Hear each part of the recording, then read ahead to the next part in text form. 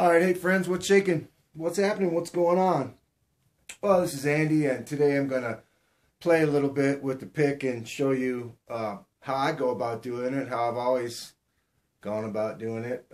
I started playing with the pick in 1982, which is right when I first started playing bass. I was into like Priest and Ian Hill and a lot of the bass players that I was into when I first started played with a pick, and you know, playing metal and hard rock and things like that. It really just cut through the mix of distorted guitars and everything. So that's kind of what got me into it. And then as my style evolved, I just kind of made it to where I could play all the kind of funky stuff and all the ghost noting stuff that I was doing with my fingers. I just adapted it over to the pick over the years.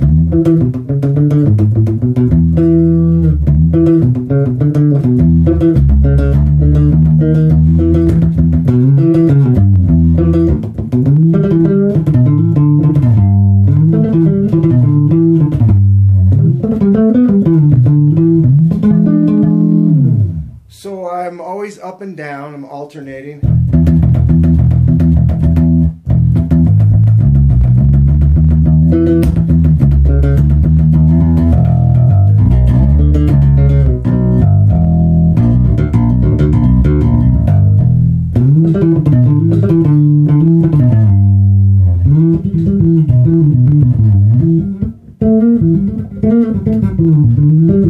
So I just try and be able to do everything that I can do with my fingers with the pick.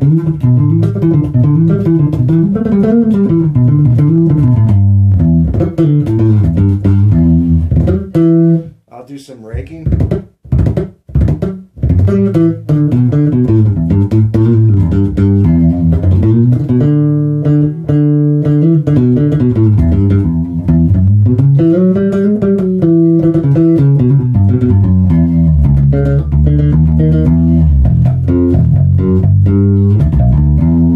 And then whatever the tonality happens to be.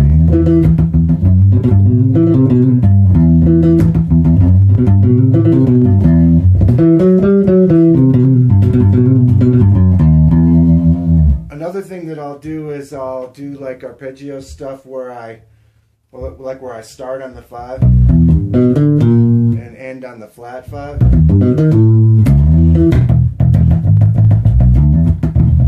Yeah.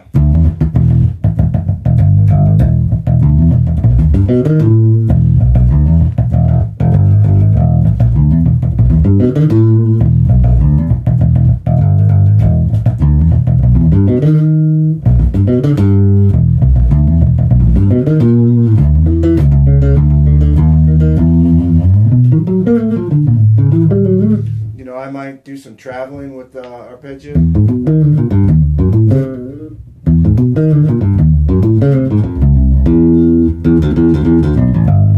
Sequential.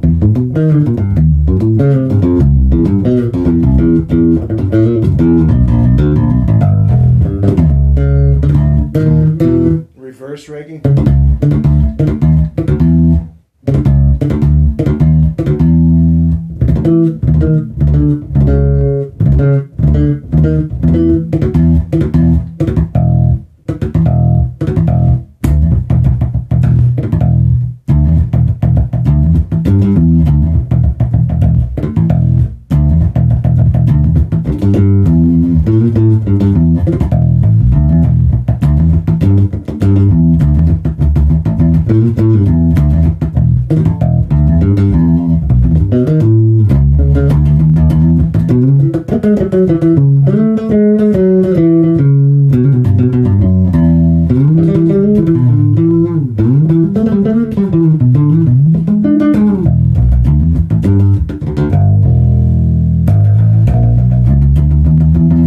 And then like I'll try and take some typical Jocko stuff like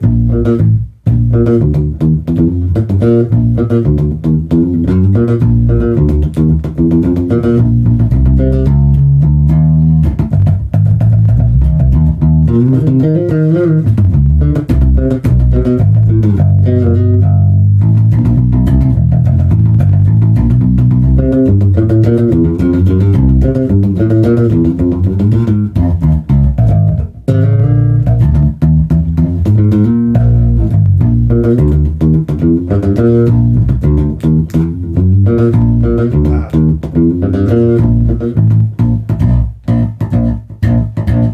that's pretty much in a nutshell what I do.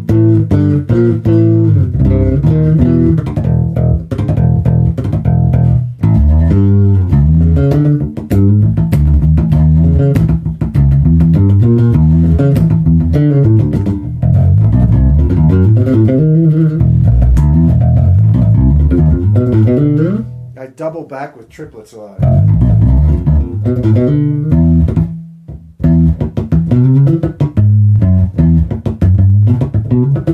So it's like a ghosted triplet feel.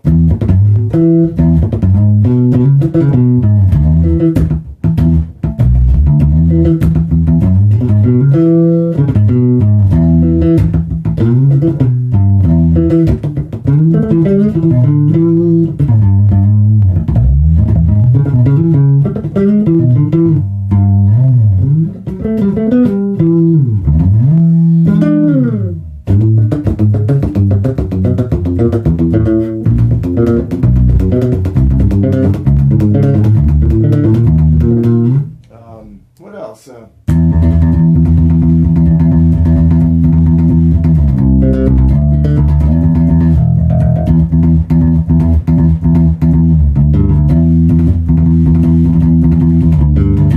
The other thing that I did was, I was into Steve Harris a lot, so, he's going.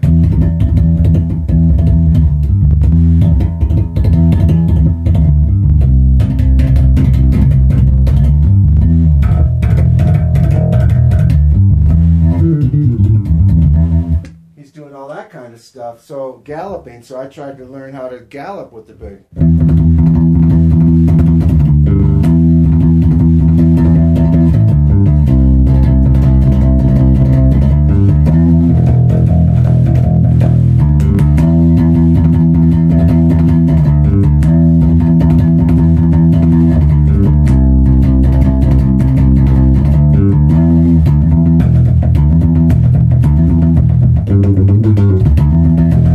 Basically, anything that somebody plays with their fingers, I tried to learn how to play it with a pick and make it still feel good,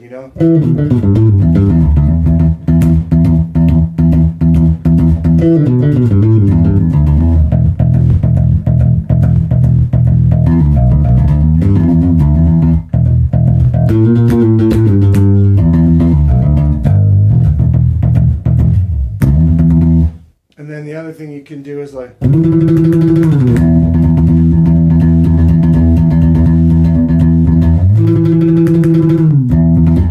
you can kind of do these like blasts or flurries,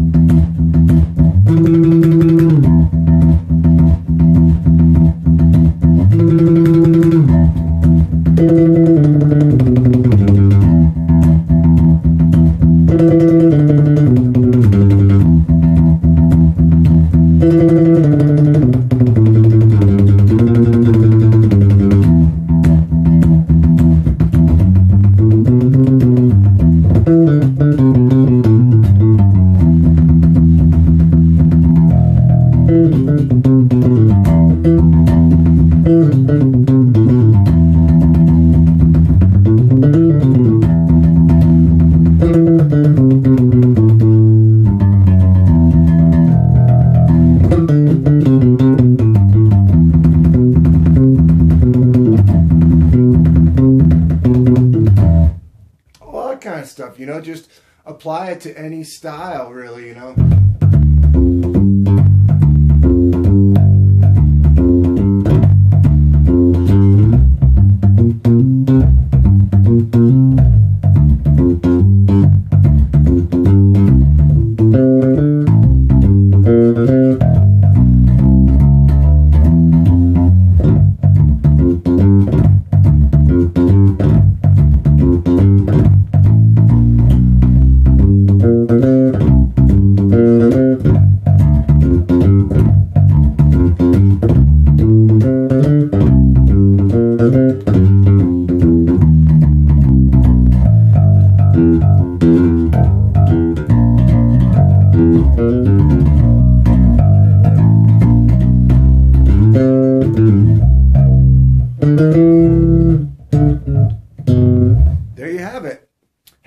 fun. Play with a pick. I like flat wound strings, and for me, playing with a pick and with the flat wound strings is the sound that really I think is a very wholesome and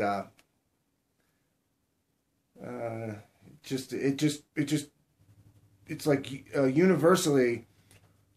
universally appropriate in terms of the way that it blends into the fabric of the music.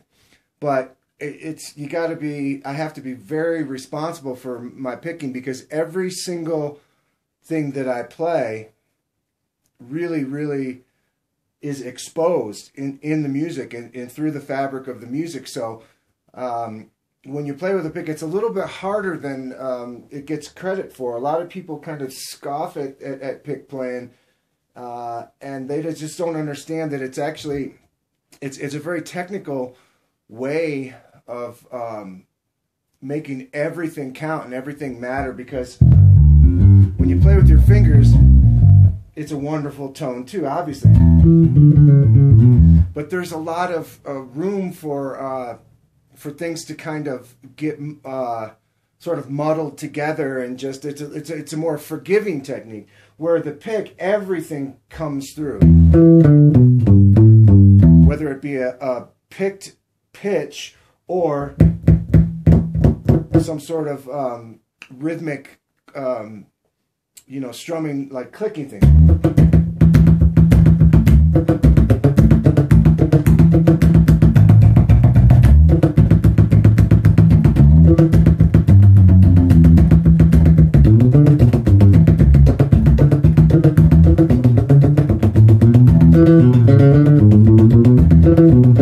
Of course, I do a lot of variables of muting with the palm back here, and with the left hand fingers. I try to not let my fingers be away from the fingerboard ever. I try and lay them across the fingerboard always, so it's. And I'm actually touching the frets with this part of my fingers, and this part of my fingers, and this part of my fingers, and the tips of my fingers, and sometimes even down here. I mean, look where the tips of my fingers are.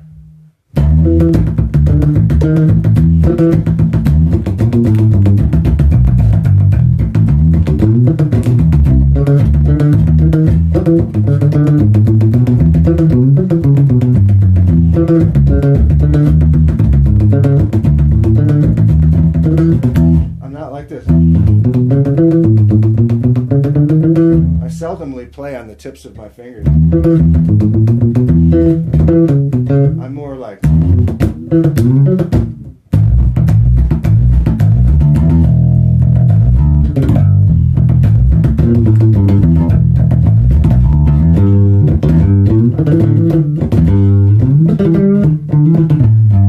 So it's a sloppier style, but it's a more groovy style. And it has more character and personality, I think, than just being super articulate and up on the tips of my fingers. And I do other things that are very what would be considered not proper technique. Like sometimes my thumb is on the back of the neck, and I'm coming down like this. But a lot of times I'm reaching over, kind of gripping it like like that.